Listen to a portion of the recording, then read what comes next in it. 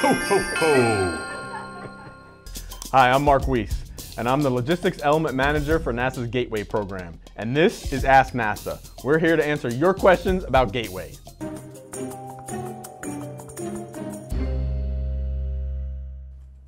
All right, let's get to the questions. First one we've got in the mailbag.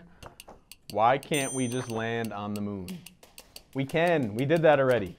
Gateway is not about just landing on the moon. Gateway is about giving us access to the entire moon and doing it in a reusable, sustainable manner. Gateway is our command and service module that will enable us to explore the moon. It's a small spaceship, and it enables us to dock Orion, get down to the surface of the moon, and practice at a place that's really close, so we can eventually explore beyond to Mars. All right, next question. When will the first module be ready? So Gateway's first module is the power propulsion element, right now scheduled to launch by the end of calendar year 2022. That's what allows us to have all the power to start to assemble Gateway and be ready for a 2024 boots on the moon.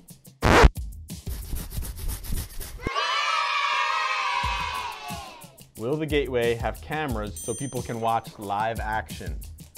Scientists love pictures. But so do you, right? We want to share this with the American people. In this world of hashtag what's going on with Gateway, we want to share that with everybody. We will definitely be sharing what we're doing to go down to the surface of the moon and living aboard Gateway.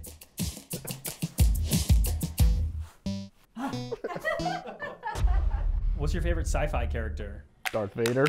If the moon was made of cheese, could you smell it from Gateway? No, because the smell won't travel in space.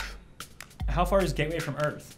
It's far. Gateway's in deep space. So we all can see space station fly above Earth. It's a couple hours drive equivalent above us, and when the sun reflects, those solar rays are huge. Gateway's nowhere near that size, and it's 250,000 miles away at the moon, so it's going to be much harder for us to spot it out there.